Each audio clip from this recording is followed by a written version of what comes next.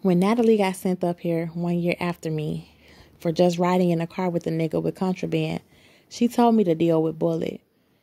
Now he has a bootleg tape business. He got all the rappers shook, be stealing their music and selling it on the streets before the record companies could. He's got a legit record store that he sells the tapes out of, and he's paid out the ass. The graveyard was located in Queens. When we pulled up, all I could see were the backs of about 4 men. As we came into closer range, I saw that 3 of the men were armed and wearing bulletproof vests. The 2 officers with me greeted the 3 officers with Souljah, my father, who I had not laid eyes on in 8 years. As soon as he turned to greet me, the tears came gushing out of my eyes after so many years with no tears at all. I couldn't stop them from falling.